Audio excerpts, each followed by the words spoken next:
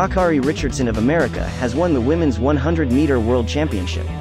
Sha'Carri Richardson, an American, outran a star-studded field to win the women's 100-meter global title on Monday, 2 years after a positive marijuana test ended her Olympic aspirations. Richardson, who finished in lane 9 while running on the far outside, matched the year's best time and set a world championship record with a timing of 10.65 seconds. She defeated Shericka Jackson of Jamaica by 0.07 seconds and Shelly Ann Fraser-Pryce, a 5-time champion, by 0.12. She informed the track announcer shortly after the race, "I'm here, I told y'all. I'm better, I'm not back." Even though Richardson entered as the American champion and had defeated Jackson, who also has run 10.65 this year, the last 2 times they faced off in 2023, she was pegged as a 5-to-1 underdog in this, her first significant competition on the international stage. 4 of the 8 fastest runners in history participated in the event, including Marie-Josée Tallou, who came in 4th. Richardson, 23, appeared startled as she crossed the finish line even though it was obvious that she had finished in front of all those competitors to her left in the gold medal race.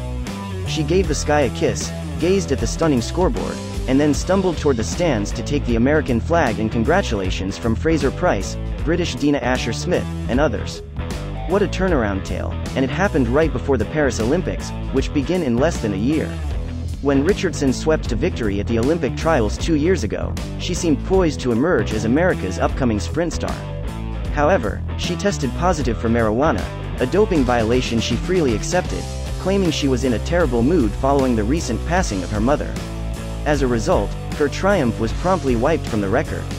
There was a heated discussion about whether marijuana, which is not a performance enhancer, truly belonged on the prohibited list. It still does, as well as if the authorities were overzealous in their pursuit of a young, vocal, Black American lady.